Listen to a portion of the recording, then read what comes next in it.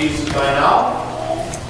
But today we come to the final one, which is the sword of the Spirit, which is the Word of God. This would have been more appropriate to preach next week. Am I coming through? I'm not. Are you on? How much did that help? That should help. Okay. So, we're back to the Spirit. The sword of the Spirit, which is the Word of God. I said it'll be more appropriate next week because guess what next Sunday is? Anybody know? Bible Sunday. Okay. It is Thanksgiving Sunday as well. And I got a great Thanksgiving sermon. It's called Thanks for Nothing. And that'll be next week's sermon. Come and see what I can do with that. So anyway, this would have been a great sermon for next week, which is Bible Sunday. But today we're going to be talking about the sword of the Spirit, the Word of God, which quite often when we hear that, we think, what is the Word of God? Anybody tell me what the Word of God is? You think it's a trick question, don't you? Okay, it's a trick question. You would assume that I'm talking about the Bible. There's no problem with that. When Paul was writing his letter to the Ephesians, do you think that Paul in his mind, when he said, the sword of the Spirit, which is the Word of God, he was thinking about the Bible? There was a problem with that, wasn't there? Because there was no Bible. You didn't have a Bible at that time. You say, well, you may have had the Old Testament Scriptures, but even the Old Testament Scriptures, as we know them today, had not been formed yet. They may have had what they call the Torah, which today, even in the Jewish faith, is the only real Scripture, the Torah. The rest are just added on. The Torah, the first 5 books of the Old Testament. But the Old Testament, as we know it today, had not been formed yet, even at the time of the early church. And certainly, there was no New Testament. Paul was one of the first writers of the New Testament. The Gospels hadn't been written yet when Paul was writing. And in fact, when Paul was writing Ephesians, this is always a good question. Did Paul know that he was writing the Bible? He was writing a letter to the Ephesians or the Corinthians or whoever he was writing to. Did he sit down as he wrote that and say, okay, now I'm going to be writing Scripture here. I'm going to be writing the Bible. I don't think so. How did the Bible come into being? And how did the New Testament, especially as we think of it, come into being? Well, that's hundreds of years later. Hundreds of years later before they finally, some church council came to the conclusion that these are the books that we should include in what became known as the Bible. And there was great controversy about which book should be or shouldn't be in there. And various church scholars had various ideas of what the list should be. But finally they came up with those books that we now consider the New Testament. But just because a few hundred years after the death of Christ, some council came up with what we now consider the Bible, doesn't mean the controversy ended, because there's been changes even since then. Did you know that? Did you know that not all Christians have the same Bible? Sometime during the Reformation, a whole section of the Bible was thrown out, at least in our Protestant Bibles. Now, those of you who are with us today who are of the Catholic faith, the Roman Catholic faith, you have a different Bible than we do, don't you? Did you know that? There's a whole section there. If you have the New English Bible, which you have the Bible. The New English Bible, I think it's the Catholic. There's a whole section of it called the Apocrypha. We don't have it in our Protestant Bibles. Because Luther didn't think it was appropriate to have it in the Bible, so he threw it out. Well, we have a difference even there. And in addition, in later years, in the 20th century, many books were discovered in Egypt that went back almost to the beginnings of the church.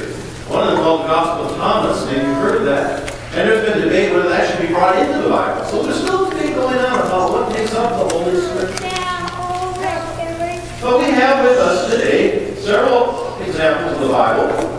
These are just ones that I took from my library this morning.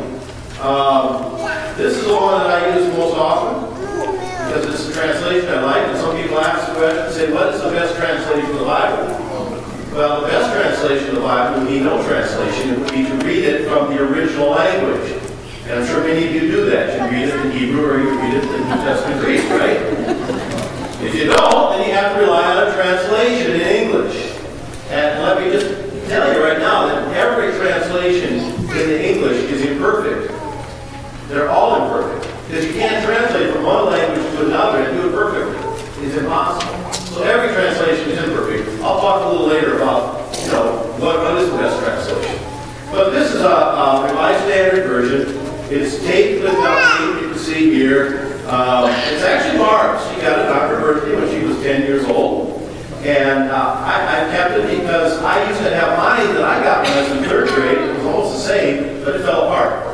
So, and what do you do when a Bible falls apart? Well, I'll talk about that a little later too. But, so I kept Barb's. I love it. It even smells good. It smells so much. They have that certain smell that takes you back to when you were a kid. I love it. So that's one that I often use to Revised Standard Version. I've got a living Bible that my mother-in-law gave me, and it's got my name printed on the front, beautiful leather.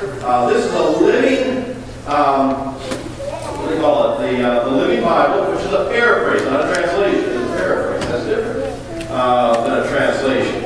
And I've got it marked up here in the back. I've got some things marked in yellow magic marker.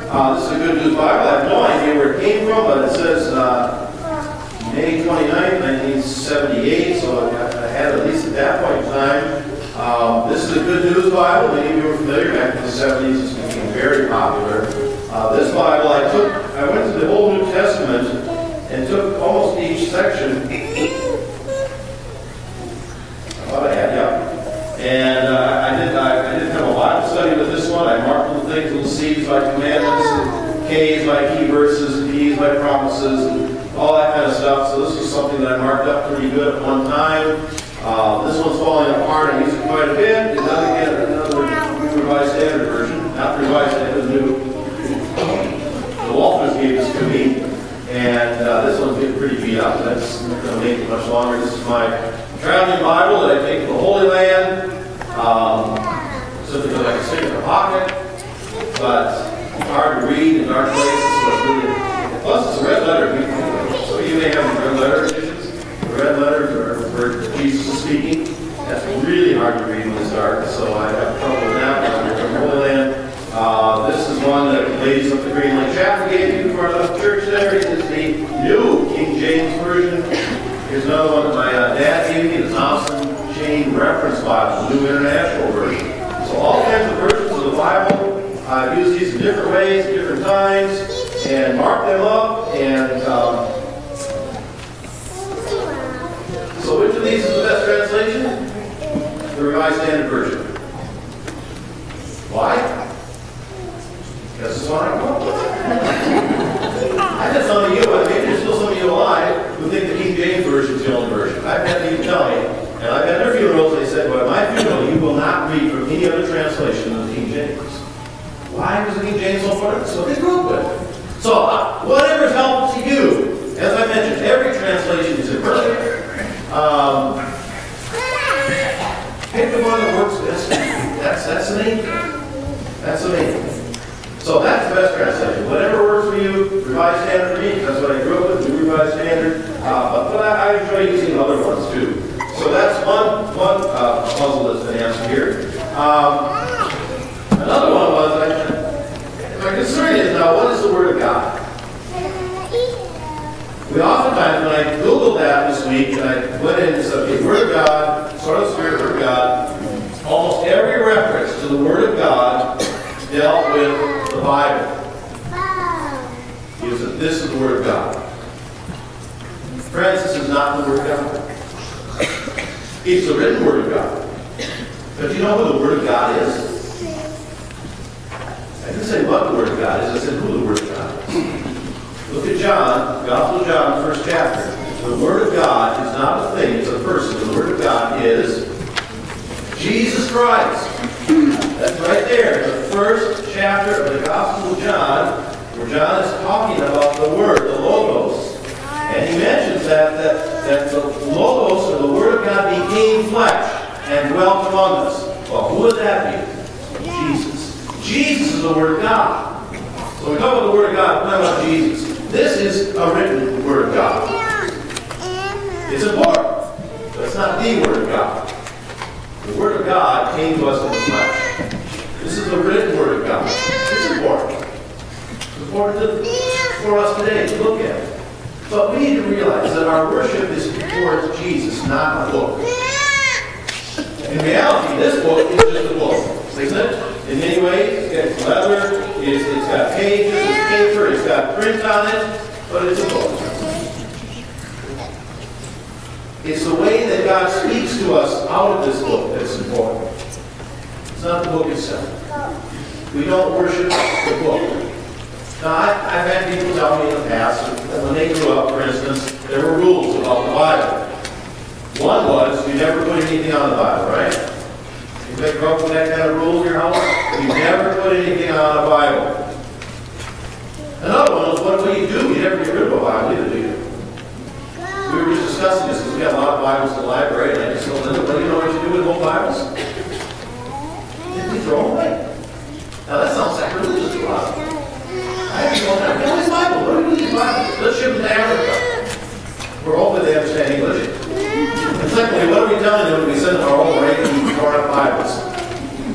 We should be sending them new Bibles. Which is why I try to give my money to Indians or some organizations and now good Bibles, and not just sending hard, used up Bibles. That's another story. But I'm just telling you that we need to be careful because sometimes I think we tend to worship the Bible, the book, instead of the true Word of God. Not to say that the Bible isn't important. But we need to remember who it is, what it is we worship. So as I mentioned, I believe that the importance of this book is the fact that it is in this book that somehow, in some way, God speaks to us. And it's not the only way that God speaks to us. God speaks to us in prayer and many other ways, I believe. But this is one of the ways that God speaks to us. As I read the Bible, sometimes I read the Bible, and I know you've done this.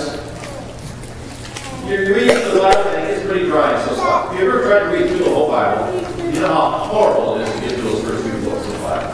Especially the laws, and the genealogies, and the description of the tabernacle that goes on for chapter after chapter. Some of it really doesn't seem to apply. But I'm sure that this has happened to most of you as well. There are times when you're reading Scripture when suddenly, in some way, it just speaks to you in a way that nothing else does. I can't explain it. Someone once asked, we were at Petra at the High Place of Sacrifice, and there were several of us there. Peter Miano, the Society of Biblical Studies, not sarcastically, but just it was a deep question. He said, what's so special about the Bible? He said, it made us think, what is special about the Bible? And I answered, I don't know. All I know is there's something that speaks to me. There are times when I'm reading this, and all of a sudden, with John Wesley and Aldersgate, my heart is strangely warm. It's just like something grabs hold of me. Something grabs hold of me. There is something special about this book. And these words that speak to us in a very special way. And so in a very special way, it is a sword that we can use. And I want to conclude by just talking a little bit this morning about how do we use the Scriptures. A sword can be used in two ways. It can be used defensively, and all the rest of the armor, by the way, is defensive, isn't it? I know the rest of the armor of God is actually going to strike out somebody else. The sword can be used defensively, like the rest of the armor, but it can also be used offensively. It's the only part that Paul talks about that can actually be used against another soldier in a combative way. So it can be used defensively. How would we use the Word of God defensively? There are times when we are under attack, as a soldier would be. There are times when in our spiritual walk, we come under attack. Some people want to say it's from Satan. Others simply talk about the attack of doubts, fears,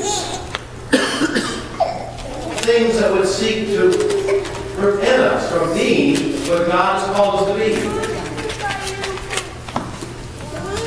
It's in times like that that the Word of God becomes a weapon. As I read the Word of God, John Wesley said that the time we need to pray the most is when we feel like praying the least. And I would suggest the same is true of the Scriptures. That the time we need to get into the Word of God, the Scripture, the written Word of God, the most, are those times when we feel most under attack. And we probably at least want to read the Word. But it said that we ought to open it up and begin to read. See what God would say to us in those moments of despair or whatever it is that's confronting us. The Word of God becomes a defensive weapon when we are under attack. But at the same time, it becomes an offensive weapon. Because we are called by God to go into the world and to be God's kingdom. As we talked about in the previous sermon series, we're to be God's kingdom in the world. And to be God's kingdom, we need to know what that means. And to reading God's Word, the written Word of God, that we learn from Jesus and from others what it means to truly be soldiers or warriors for God, be citizens of His kingdom as we go into the world to represent Christ. So I want to encourage you today to think about the place of the written Word of God in your life. How to use it.